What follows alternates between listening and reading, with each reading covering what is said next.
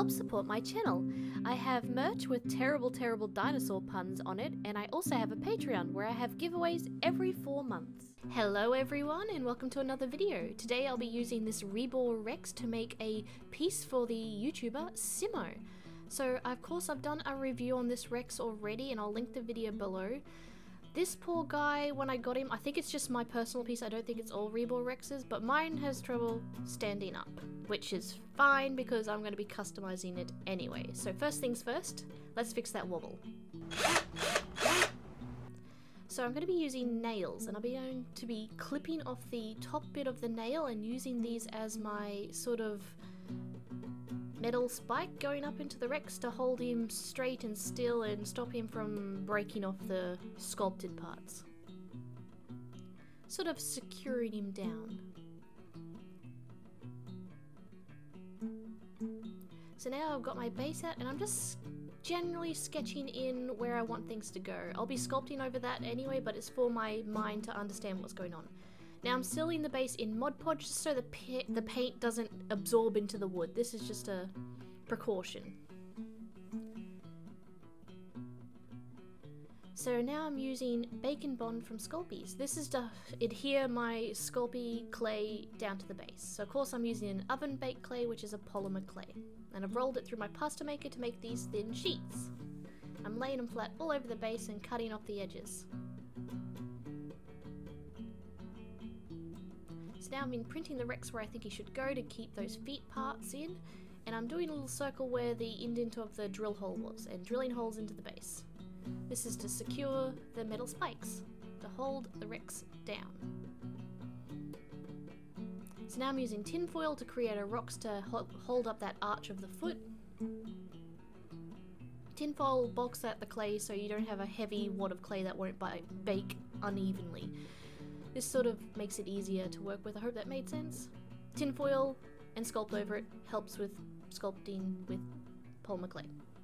Of course I'm using Bacon Bond there to secure it down, and now I'm going to build the Rex nest because Simmo asked for a Mumma Rex. So I've just rolled out a snake of clay and now I'm blending it into the shape of a nest. Of course, references people. Now I've rolled out some egg shapes and I'm using a rag to create sort of an egg texture to it, and I'm using my toothbrush to create a rock texture to the rock. Just using a ball tool here to blend out the edge of the nest to make it a bit more natural. And of course more Bacon Bond to create more rocks. I think it needed more visual points to it, so I'm adding more rocks.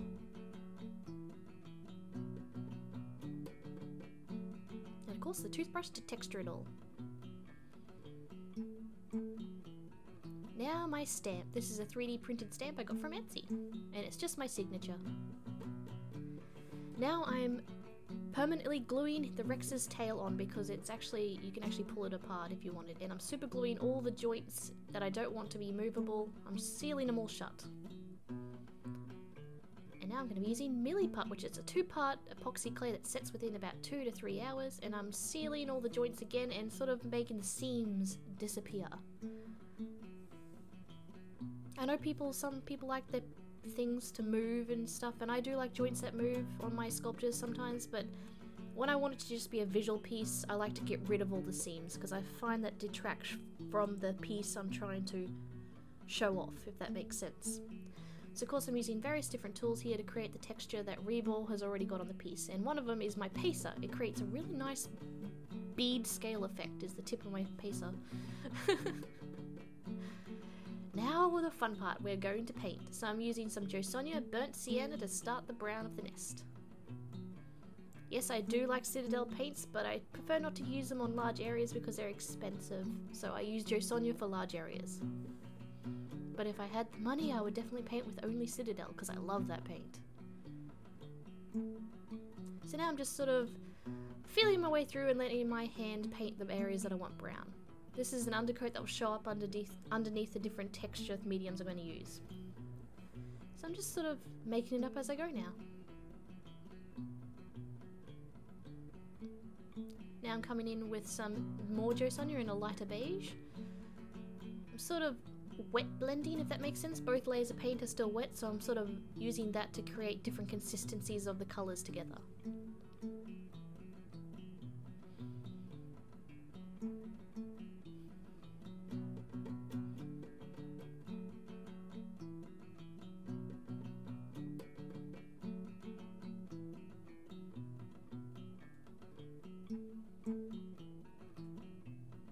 So now I'm coming with my citadel. So I say I don't like to paint in large areas, but I didn't have a green for my Josonia, so I had to use my citadel here. So it was an expensive green patch, I guess. But I'm undertoning with green because when I put my grass texture on top of this, and it seems like the green below disappears, but it really doesn't. If I painted a brown underneath the texture, it sort of looks like a mud, but when I paint green, it looks like a fuller grass, if that makes sense. Now I'm coming in with my Hallcraft Grey for the rock. Hallcraft is a bit of a thicker paint, so I usually have to wet it down before I'm happy to use it. Now we come with the texture, the grass texture. So I'm laying down my Mod Podge as my glue. You could probably use PVA for it, but I have a lot of Mod Podge. So this is the texture grass I'm talking about. So the green undertone will create a more fuller grass underneath this texture. And this stuff I got from a Warhammer scenery area. It's my husband's own personal mix though. Now I'm coming in with just a fluffy green moss on some of the rocks, and now we're doing a wash. So this is a wash from Citadel, and it creates a nice shadowing effect and brings up all the details. I really love my washes and I highly recommend it. It can just amplify your sculpture just by adding a wash. Of course, you can see the rocks are now starting to look a bit more natural just with the wash. Washes are brilliant. Love them. Now I'm using my E6000 to glue down some different plants. And these are plants I just got from different $2 shops and stuff, and I've trimmed them down to look like tiny little leaves and plants. Just to add a bit more of a visual effect to this whole environment.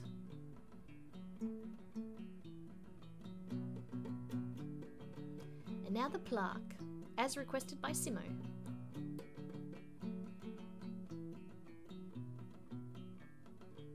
Now, of course, I've sealed the space in a few layers of Mr. Superclear. Now the painting of the eggs. So I'm going in with a nice cream white first. Then we're coming in with a darker cream and I'm just painting on some spots.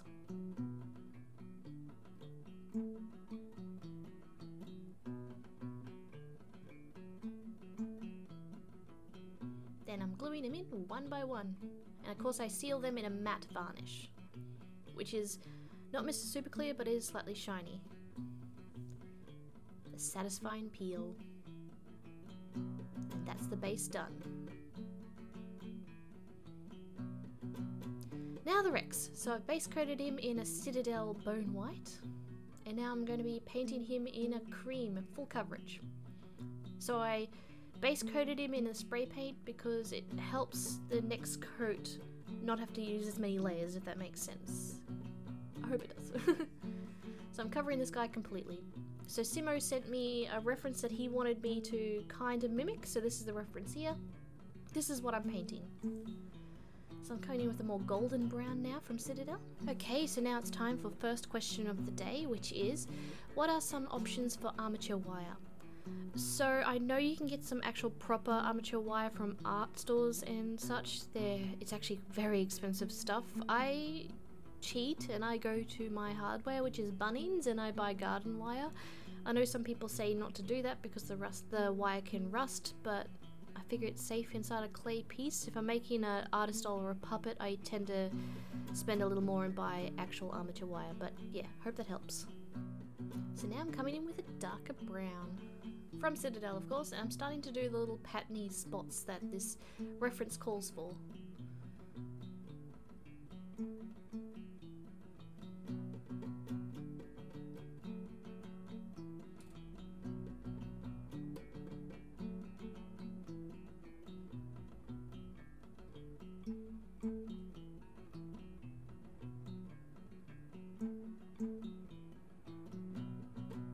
So now I'm coming back in with my golden brown and just really starting to add in those little tiny dotted spots. It was an interesting effect the reference had going.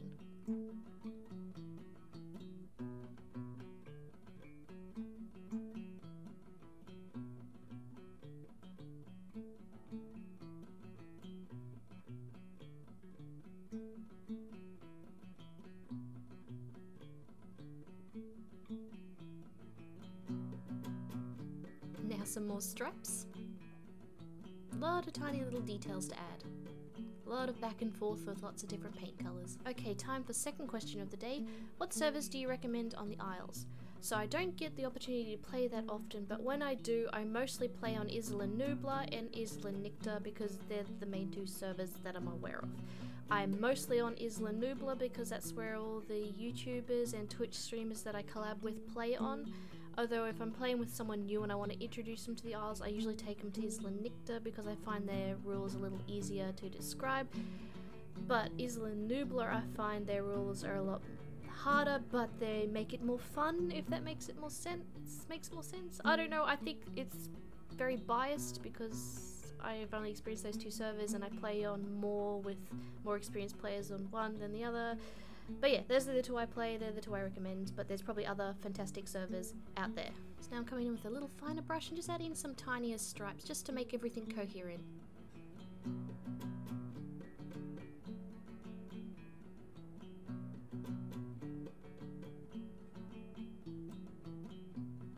Now Citadel Black, and I'll be painting the nails. Time for a manicure, or pedicure since it's his feet I guess. Now for the teeth, I'm using a Hallcraft High Flow. I like this paint because it only needs one layer to go on the teeth and it's completely solid white. Now the wash. This is where the piece transforms completely from an average paint job to an amazing paint job. Love my washes.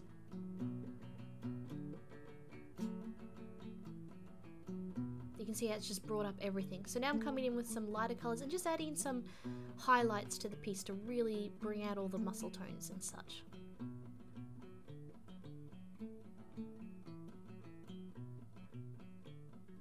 And that's the Mumma Rex almost done. I've got to seal it in a couple of layers of Mr. Super Clear and also paint the eyes. Now the Mumma gets glued down to the base, onto her metal peg, Now, I decided to do a Bubba Rex. I originally promised that I would hand sculpt it, but because I'm fresh out of surgery, I really didn't trust my weak arm to be able to sculpt properly. So I bought this knockoff Papo. He's very, very hideous. So there's a lot to work on.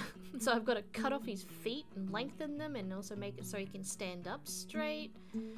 I've also got to straighten the tail because that tail shouldn't be able to do that. It should be straight. And his head is ugly. So here we go, we're doing some surgery. We're cutting off the tail. And we're cutting off the feet. Tail don't need, but those feet I can still use. So let's drill some holes to make those pecs. So I'm drilling a hole in the tail here to add some wire and wire into the feet to hold the legs together. This is so it's a bit more stable when I start sculpting the clay parts on. So here you can see I'm doing the wire peg between the legs and the tail. That's him all glued with his armature, well, new armature. And now I'm using my 2-part epoxy millipart. This is a super strong clay, so this should be really fine. It's a clay that sets in 2 hours, so I have to work quick. So I'm using my various different tools to sculpt at similar patterns that the knockoff Papo has used here. Yes guys, I would have bought an actual Papo if I had more time, but I couldn't wait the 2 months it would have taken to get a real Papo here, so I had to buy a knockoff one from the op shop, or second-hand shop as it were.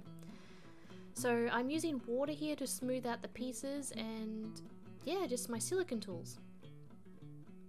If you're going to be customizing a toy, I highly recommend using milliput or a 2-part epoxy putty. Highly recommend them. Do not use oven baked clay because it might melt your piece. Not malt. Malt is yummy, but not melt. I'm giving up here. I'm just mumbling, and English is not happening today.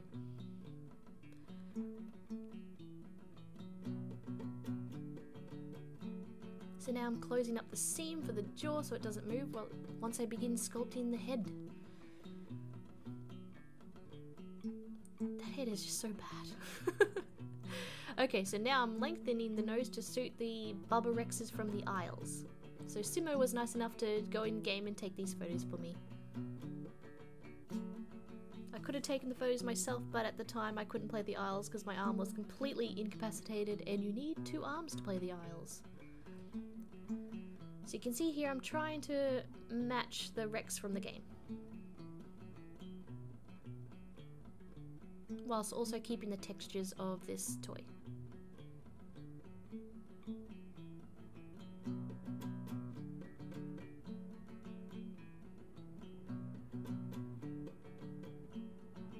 So now I'm rolling out little tiny teeth and adding them in. And that's a base coat for this little Bubba Rex, and I think he looks okay. Pretty happy with him.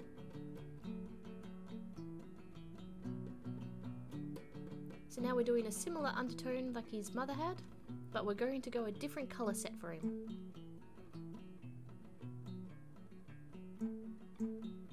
So what do you think of my transformation with this guy? Do you think I made him better, or do you think I made him worse? I'm just happy he actually stands up on his own now. Not that it matters because he's going to be pinned to the base anyway. So now I'm coming with a nice golden tone just like his mum. Don't worry, he's going to be different.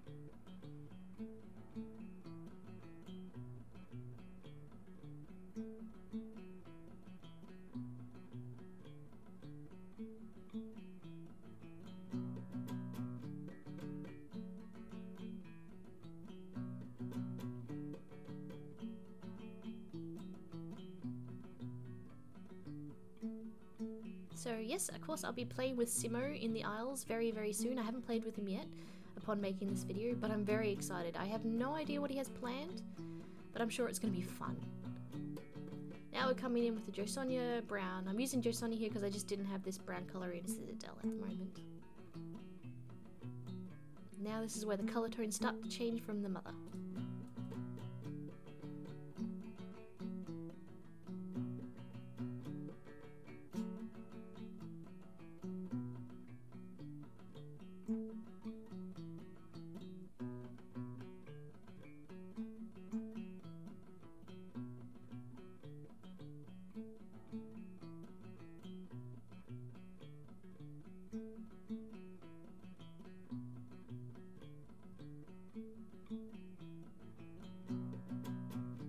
Now we're coming in with the darker brown from Citadel. I've got this nice burnt tone looking on this Rex, and I'm very happy with the colours.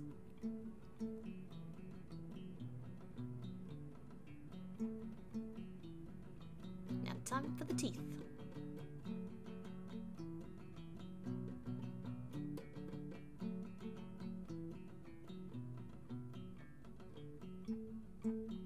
Very delicate process. Now the eyes come in with the same colour that his mama has.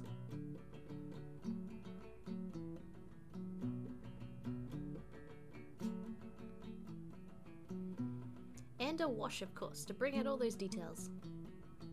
And transform him from an average paint job to a really nice paint job.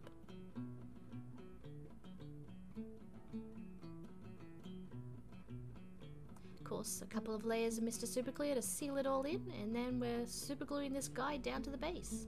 And I'm wrapping him around his mum to make it look like his mum is protecting him, because that's exactly what she would be doing. And that's everything done. I really hope Simmo likes it, and I hope he's all enjoyed the video and like how it turned out. I'm pretty happy with the whole look of the piece. And I'm excited, very, very excited to play with Simmo. I wonder if I get to play as the Rex with him. Anyway, thank you all for watching, and I hope you all enjoyed. I'll see you all in the next one. Bye bye!